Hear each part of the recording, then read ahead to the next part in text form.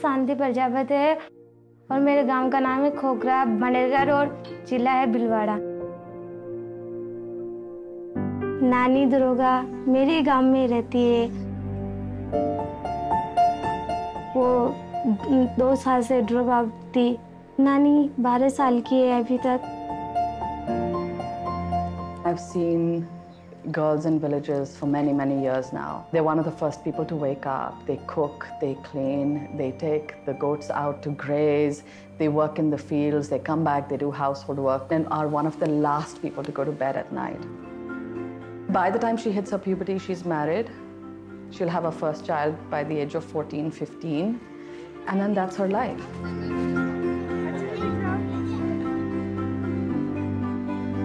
तो पहले जब हम घर पे आए तो उसके पिताजी और माताजी ने बिल्कुल साफ मना कर दिया कि हमारी लड़की ना खाने में है, लेकिन हमारी समस्या ये है कि हमारे को वहाँ कुछ नहीं मिलता। यदि घर पे रहेगी तो बकरियाँ चराएगी और हमारा घर का काम जैसे खाना बनाना, बर्तन साफ करना, कुएं से पानी लाना। हम खेत पे काम करते हैं तो हमारे लिए खाना लेके आना। तो घर पे तो हमारे को बहुत ही फायदा होता है।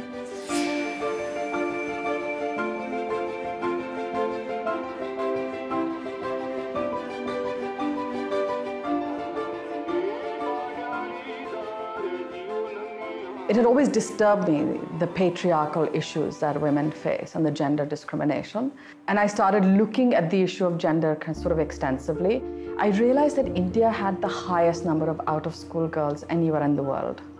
We have the highest number of child brides anywhere on the planet, and the highest number of women and girls in sexual and other forms of slavery. So when we speak of gender discrimination and gender inequity, this is pretty much the epicenter. Just in the state of Rajasthan, where we are right now, 68% of the girls are child brides, 15% are married below the age of 10. अभी तो कहते हैं कि लड़कियों को नहीं पढ़ा, लेकिन मेरे परिवार वालों ने कभी ऐसा नहीं कहा कि नहीं पढ़ाना है। तो कई कष्टों को सहकर भी मैंने वहाँ पर उच्च माध्यमिक स्कूल प्राप्त की है। मेरी यही इच्छा है और मैं आगे जाकर मैं टीचर बनना चाहती हूँ, क्योंकि बच्चों को पढ़ाना मेरा बहुत ही अच्छा लगता है, क्योंकि छोटे छोटे बच्चों को पढ़ाना और उनके साथ रहना मेरे को बहुत ही अच्छा लगता है। I decided to set up Educate Girls, and it's a non-profit to work in critical gender gap areas where the problems for the girl child in terms of education are the worst, rural, tribal, remote areas, and to very simply find every single girl who's out of school, make sure she's staying in school, and finally, and most importantly, make sure she's learning. Our first step is to find a young, educated, passionate individual who's going to take this battle forward in their village. And these are our community workers called Team Balika. Today we have 8,000 between the ages of 18 to 25. Some of them are the most educated people in their village, and they really want to see a change. मेरे को ऐसा इसलिए लगा क्योंकि मैं पढ़ी लिखी हूँ, तो मैं ये चाहती हूँ कि मेरे गांव की सभी लड़कियाँ पढ़े और ऐसी एक भी लड़की नहीं रहे जो अनपढ़ हो। मैं चाहती हूँ कि मेरे गांव के बच्चे या बच्ची सब पढ़े और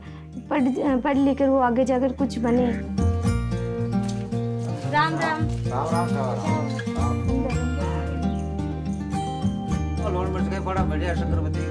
तो हमारा काम होता है, टीम बालिका का काम होता है कि डोर टू डोर सर्वे करना, 6 से 14 साल की जो ड्रॉप आउट लड़कियाँ उनका नामांकन कराना और बच्चे नियमित स्कूल में रहे, वो हमारे को ध्यान रखना है।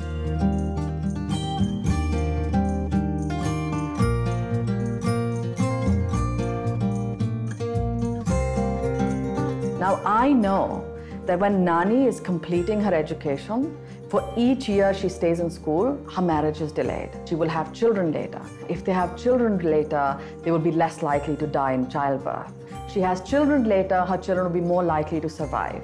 And for each year of education,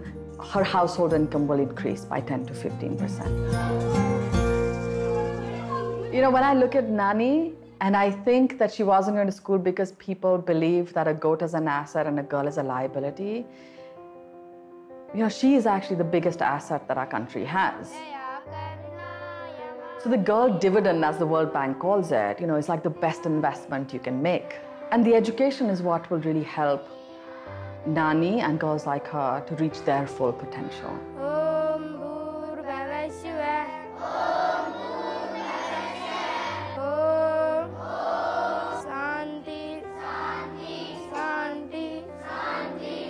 We've grown so rapidly. We've gone from 50 schools to 12,500 schools, and every year my budget doubles. Where do I go find that money? There's only so much philanthropic capital available, and our goal is that we want to be able to go and close the gender gap in 15 of the worst districts in India. That's 4 million children a year. So our vision is big, but where do you find that money? We know we're faced with a huge funding gap right now to achieve the Sustainable Development Goals. We need to be trying new ways to bring new and better money to the sector. And the Optimist Foundation aims to identify good programs for children focused in the areas of health, education, and child protection so that our clients can give to programs that are impactful. What's exciting about the Development Impact Bond is that it incentivizes outcomes, yet delivers an incredibly favorable return. There's 3 core partners in a Development Impact Bond. The implementing organization, and in this case, it's Educate Girls. The second core partner is the investor. And in this case, UBS Optimist Foundation is the investor, putting up the working capital so that Educate Girls can do what it does best, which is get girls into school and improve learning outcomes. Then the third core player is the outcome payer. In this case, the Children's Investment Fund Foundation. When the outcomes are achieved, the Children's Investment Fund Foundation repays the investor with interest. For CIF, the Development Impact Bond is tremendously exciting because we saw it as a way of reducing the amazing amount of heavy lifting that we do with a traditional investment. Evidence reviews and due diligence and monitoring and working very closely daily with the implementer. With a DIB, our expectation is that we could eliminate so much of that and just pay for what we care about the most, what CIF is here for, which is to get outcomes for children in the countries that we care about. This is something that a Team Balika member said to me once. My education is the only thing that's mine. Nobody can rob it, no flood can wash it away, no fire can burn it. It's mine and it will be mine forever. क्योंकि पहले भी वो कोई था और अभी भी वो कोई, तो इसलिए हम उनके घर पे आते हैं। क्या? मोटू राम हलवाई, भाई मोटू राम हलवाई। मोटू राम हलवाई, भाई मोटू राम हलवाई। खाता बहुत मिठाई, भाई मोटू राम हलवाई।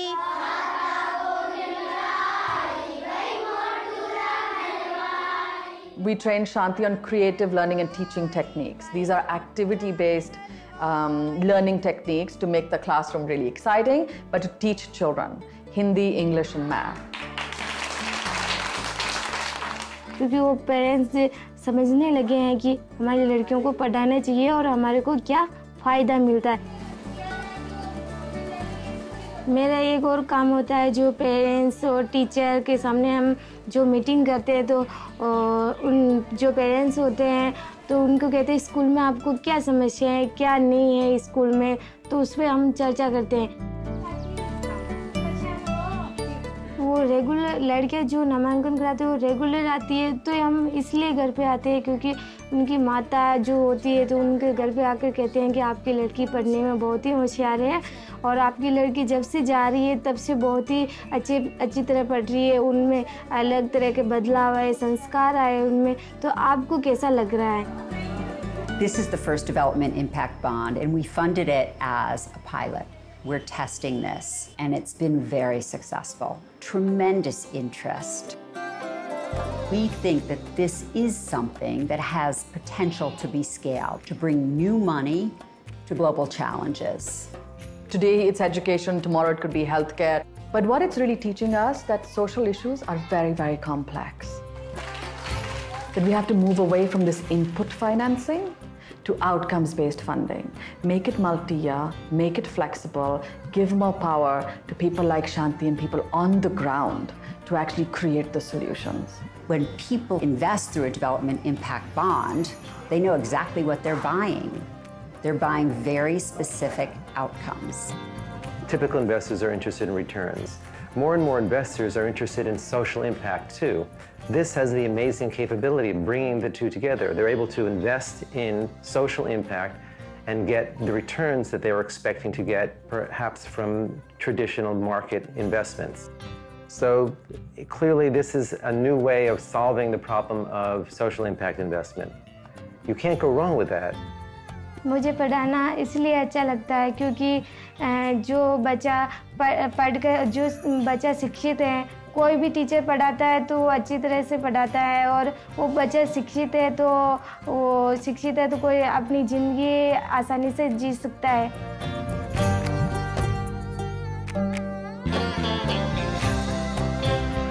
In the last 8.5 years, we have brought back over 110,000 out-of-school girls back into the school system. And these are girls like Nani, who were sitting at home, who were not allowed to go to school, and making sure that now they can attend and they can learn. और मेरा गांव बदल के आगे ऐसा नाम रोशन करे जो मेरे गांव में कोई अनपढ़ लड़की बची नहीं। You know, children are being educated and outcomes are improving. But most of all, to have young, passionate individuals like Shanti.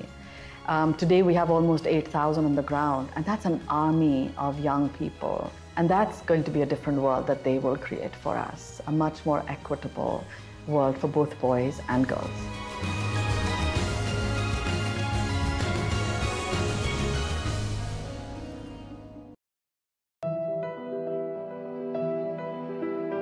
SCC คือศูนย์ฝึกอบรมการโรงแรมและภัตตาคารนะครับผมชื่อเต็มก็คือ Hospitality and Catering Training Center นะครับผมโปรแกรมนี้ก่อตั้งขึ้นเพื่อช่วยเหลือเด็กชายแดนครับเด็กที่อยู่ติดชายแดนแล้วก็เด็กที่ยากจนครับผม In Thailand, there's a distinct lack of hospitality training. It tends to be very technical, tends to be very classroom-based.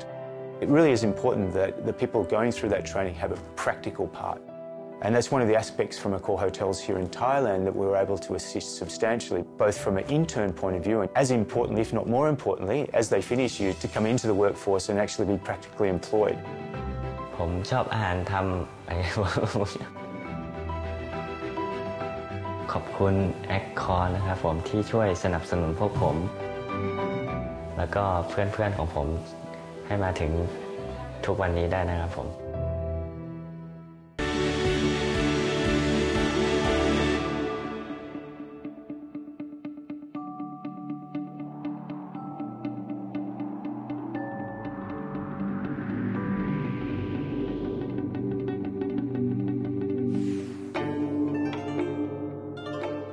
This is Chiang Mai, Thailand's second largest city, known for its rich cultural heritage and good standard of living. For years, it's attracted thousands of migrant workers crossing borders from impoverished neighbouring countries, seeking jobs and a better life for their families. But what of the children who accompany them and the effect that this dislocation has on their lives and their education? พ่อมาจากที่ฝางแล้วแม่มาจากที่ไทยใหญ่พ่อแม่ทำงานก่อสร้างเป็นคนทาสีค่ะแม่ก็ทาสีแล้วคราวนี้ก็มาเอากันค่ะแล้วคราวนี้มาอยู่ที่กรุงเทพและย้ายมาอยู่ที่เชียงใหม่ตอนอยู่กรุงเทพก็ทำงานช่างทาสีเหมือนกันค่ะแต่ทำงานที่นั่นจะหนักกว่าที่นี่ค่ะเพราะว่าที่นั่น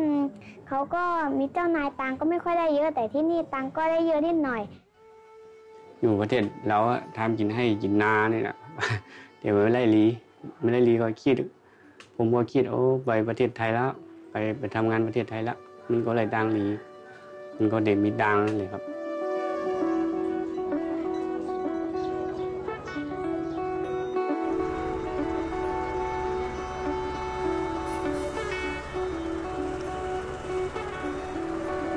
Sansiri PLC is one of Thailand's leading property developers.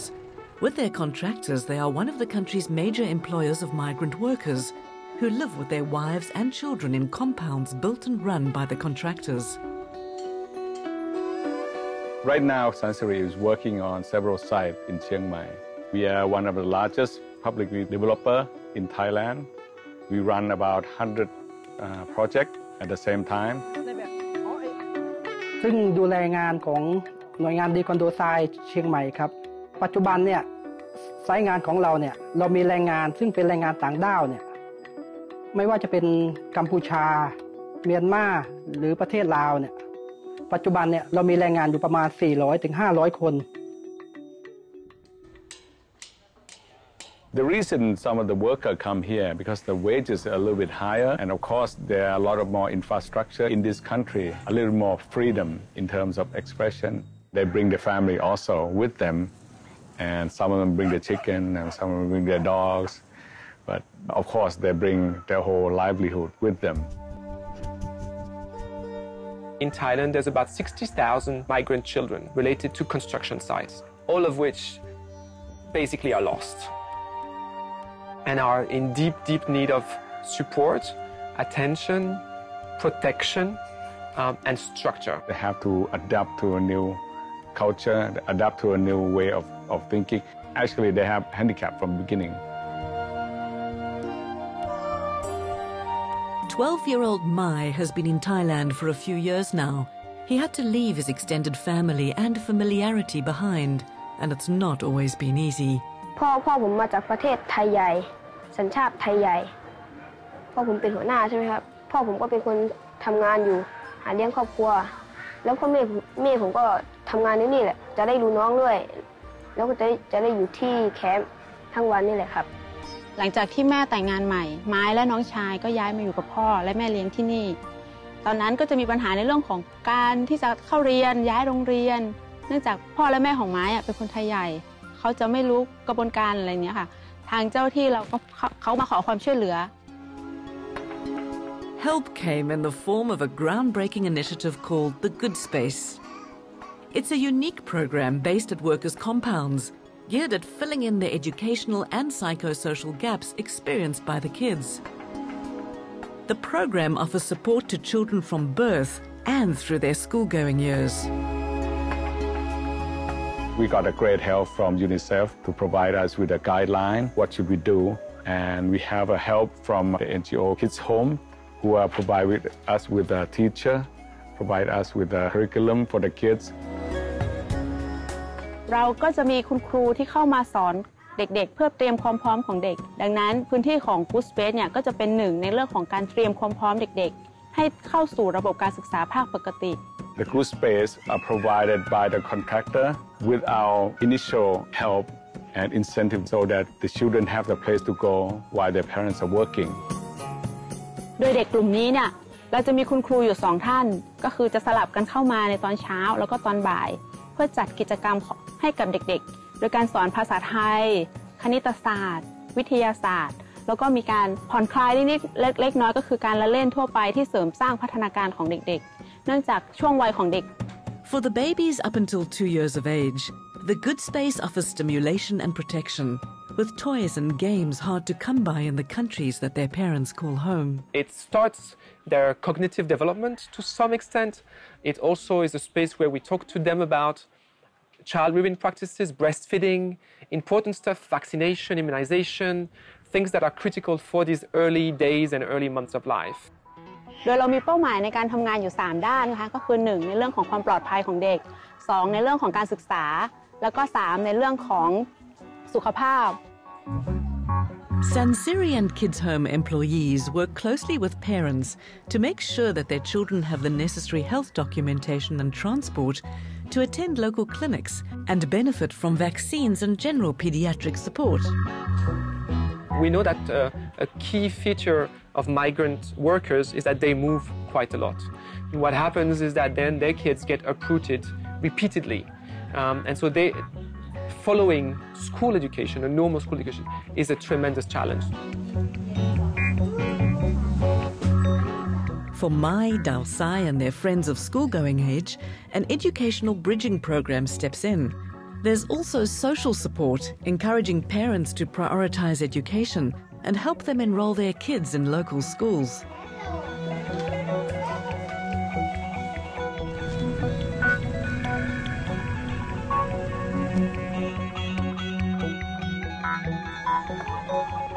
โรงเรียนคิดถมก็คือครับ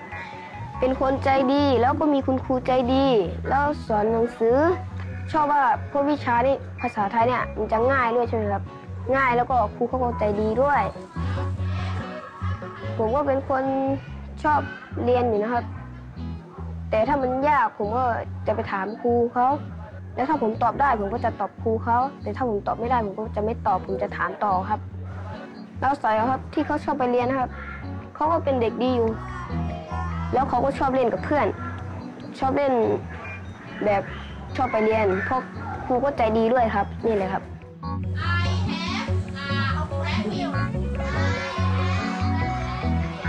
ทำไมผมชอบเรียนใช่ไหมครับเพราะว่าถ้าเราเรียนหนังสือจะได้เก่งจะไม่ได้โดนหลอกเรียนเก่งไปไหนก็ได้ทำงานก็ง่ายขึ้นครับแล้วก็ตั้งใจเรียนทางโรงเรียนได้มอบทุนการศึกษาให้ไม้ในฐานะที่เด็กเรียนดีและตั้งใจเรียนค่ะถ้าผมมีการบ้านผมก็จะมาทำการบ้านที่นี่แหละแล้วครูก็จะช่วยอธิบายถ้าผมไม่รู้ผมก็จะไปถามครูเขาแล้วครูเขาก็จะดูแลเด็กทุกคนครับ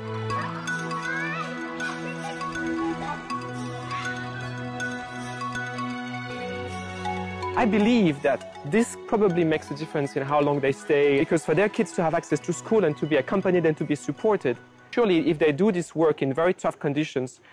to a large extent it's to survive, but it's also to give their kids a better chance in life. If your worker are more happy, they should be a better worker, right? Right. And if their family is happy, they stay with you longer. จากที่เคยทำงานคนเดียวพอเรามีโครงการนี้ขึ้นมาเนี่ยผู้ปกครองเขาสามารถไปทำงานได้ทั้ง2 คนรายได้ในครอบครัวเขาจะเพิ่มขึ้น Some of these migrant parents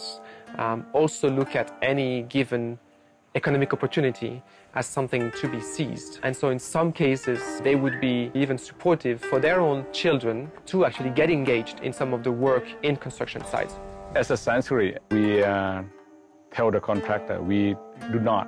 accept child labor, period. Because good space, there are no excuse to bring the children onto working site at all. Why the space is so important for us? Because it hits on so many positive leverage points for children. Protection, access to education, and access to education means, in principle, access to better employment. ถ้าผมเด็กๆครับผมไม่ได้มีโอกาสเรียนหนังสือครับไม่ได้มีโอกาสเรียนแล้วก็ผมคิดว่าถ้ามีลูกแล้วก็ให้ชีวิตลูกได้เรียนหนังสือครับเรียนหนังสือแล้วก็ได้รู้ภาษาอะไรนี่ครับที่โรงเรียนนี้เขามาเรียนให้ลูกมีความคิดเห็นนะครับความคิดเห็นแล้วก็เรียนให้รู้หนังสือนะครับให้รู้หนังสือแล้วก็ถ้าไม่มีบ้านเด็กก็จะไม่ฉลาดค่ะไม่ได้อยู่โรงเรียนแล้วก็พัฒนาไม่ได้แล้วก็เป็นเด็กที่แปรงฟันอาบน้ำอะไรไม่เป็นแล้วก็จะไม่สะอาดค่ะถ้าลูกไปเรียนมาก็เขามาเขียนมาอ่านให้พ่อฟังเลยครับให้พ่อฟังอันนี้วันนี้เขาเรียนอะไรนั่นเลยครับเขามาเขียนให้มารู้ให้กูสเปซก็ให้เรามีอนาคตที่ดีแล้วก็ทำความฝันให้เป็นจริงค่ะ We would like very much that this becomes a standard practice to the industry, and in that respect, really, Sanctuary, we hope, will be a standard bearer for a long time to come. This is the best thing for the children, and I feel as a company, feel good, and we'll continue to do this. Lead by example to the rest of the industry that this can be done with a good sense and a good profitability for all of our partners. When you look at Mai and Dao Sai and the influence that this project is having on access to education, having a space where they can come back to every afternoon to do their homework and meet with a social worker if needed, their futures look bright. One is struck by the powerful impact of Sanctuary's efforts and partnerships and what expanding these might mean in the future. ครูล่าก็จะซื้อของขวัญมาให้แล้วหนูก็เลยแบบดีใจหนูก็จะตั้งใจเรียนอีกต่อไปตั้งใจเรียนทำให้ครูล่าครูอะไรทุกคนภูมิใจให้หมดคนที่เขาชอบไปเรียนใช่ไหมครับเขาจะรู้คุณค่าของหนังสือแล้วก็คุณค่าของคนที่ช่วยเรารู้สึกดีใจมากครับที่มีครูคิดทมเข้ามาสอนมาเรียนมารู้แล้วเราก็ดีใจมากครับ